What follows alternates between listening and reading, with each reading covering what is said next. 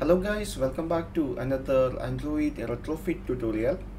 Today we are going to learn about how to send a GET request with parameters using Query Annotations in Retrofit. So we are going to learn this topic with an example. So here is our Android application. So this application contains two buttons. If the user click the fruit button, the application fetch some information from the server and display it on a recycler view. And if the user click the vegetable button, it fetch some vegetable information from a remote server and display that information on a recycler view. So this is our Android application. So here this application using Retrofit. So if the user click the fruit button, we have to fetch fruit information, and if the user click the vegetables button, we have to fetch vegetables information from the remote database.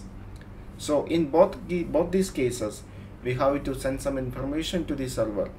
If the user click the fruits button, we have to inform the server the user need only fruit information, and if the user click the vegetable button, we have to inform the server we need only vegetables information. So in both these cases, we have to send some data to the server.